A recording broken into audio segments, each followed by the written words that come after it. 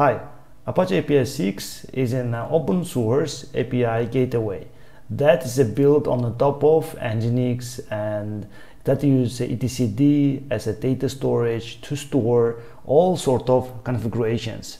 And a significant part of its operations lies on its dual plane architecture. We call it the data plane and the control plane.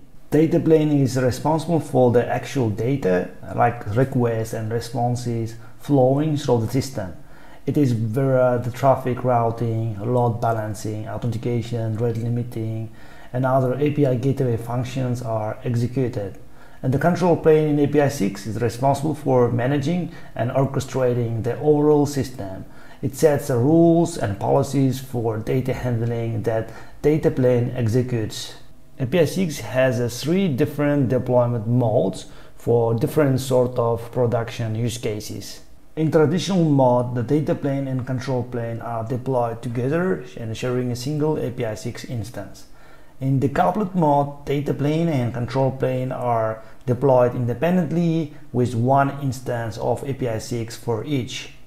And standalone, only the data plane is deployed with a single instance of APISIX, and the configurations are loaded from local YAML or JSON files. Depending on your particular use case, you may find that one or more of these is good for fit in your infrastructure. My name is Babur and I am a developer advocate. In this video, we'll talk about standalone mode in APISIX. We will also discuss how it works and how to configure APISIX in standalone mode. Traditionally, APISIX Gateway has always etcd. However, APISIX can be run without an etcd2 using only in-memory storage for APISIX objects. For this mode, you start with an APISIX YAML file, which includes a declarative configuration for APISIX objects like upstreams, plugins, routes, services. Using the standalone and declarative configuration mode is one of the quickest and easiest way to get started with this APISIX gateway. We can start APISIX by providing this declarative configuration, and one note that the APISIX admin API will not be available anymore. But if you want to make any changes to the configuration, you'll need to change the config file. APISIX checks if this file has any change every second. If the file changes or maybe it ends with and sign, APISIX loads the rules from this file and applies changes immediately. The combination of standalone mode and declarative configuration has a number of benefits. You can consolidate your entire APISIX configuration in a single YAML or JSON file to reduce the possibility of errors and even simplify the management. Also, no need to manage database installation if the entire setup for your use cases fits in memory, or that can be also quite good for CI/CD scenarios where configuration for objects can be kept in a single source of truth managed via, let's say, your Git repository. You can also enable more deployment options for APISIX Gateway. Also, it reduces complexity like resource requirements and makes it perfect for small-scale deployments. And testing and local development will be also easier when you're running APISIX in standalone mode. Setting up APISIX in standalone mode is quite simple. I have already prepared for you on GitHub repository that demonstrates how you can run APISIX in a standalone mode and using the declarative configuration. The first thing, you need to clone this project, or you can even start from empty project by opening this project on your favorite editor. In my case, I'm using Visual Studio. We need to install APISIX alone using Docker or maybe with other installing options. In my case, I'm running APISIX on Docker. As you can see, I have APISIX image and we are using on a Docker Compose, and I can have in the next series any backend application. It can be Java, Python, Go, or any the backend service you have. That can be any API. so I'm gonna miss this part. And here, as you can see, we are also on a Docker exposing two volumes called config.yaml and APISIX YAML.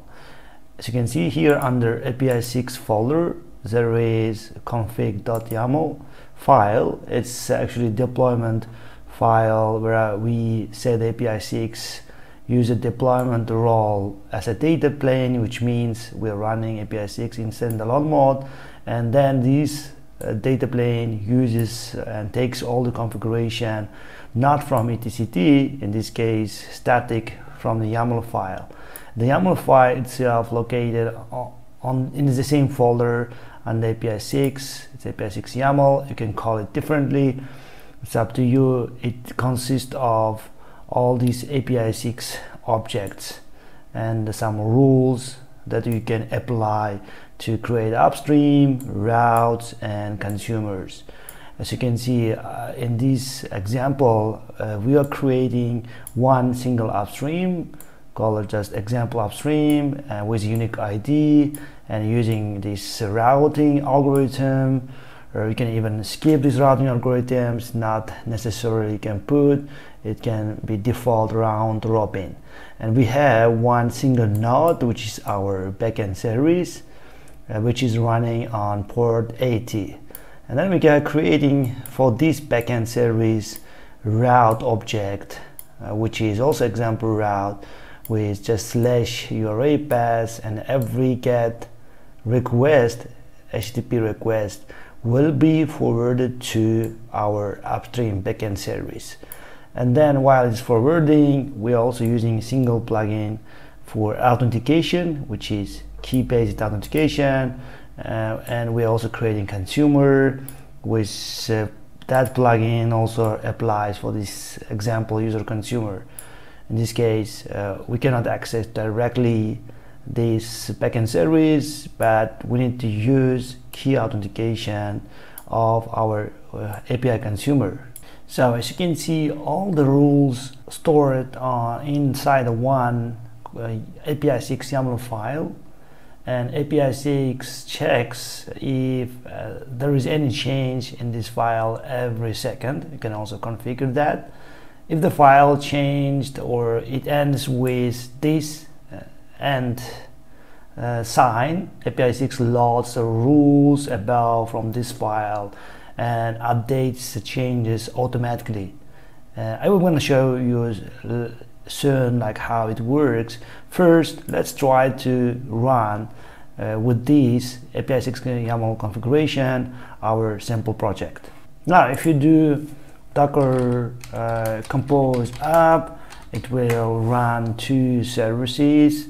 In our case, the same backend service and APISIX. As you can see, I'm using Windows operating system, and on my case Docker desktop installed, and I have a single APISIX instance running, and my sample backend service now up and running.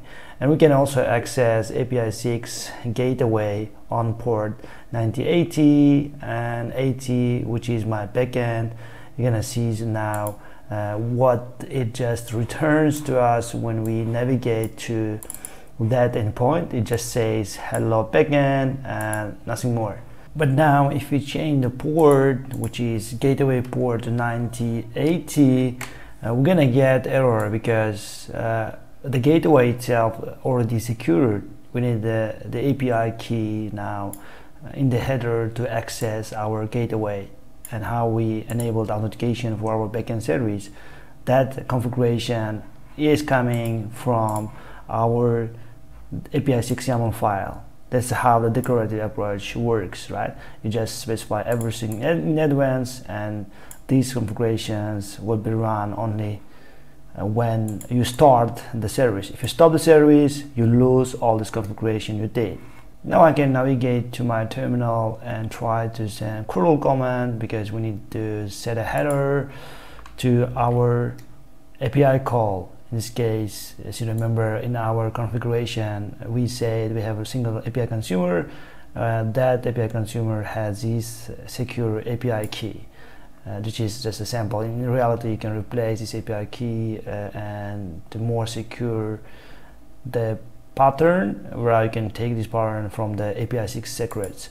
So if you run it now, as you can see, we got a successful response from the gateway because we provided in the header the correct API key.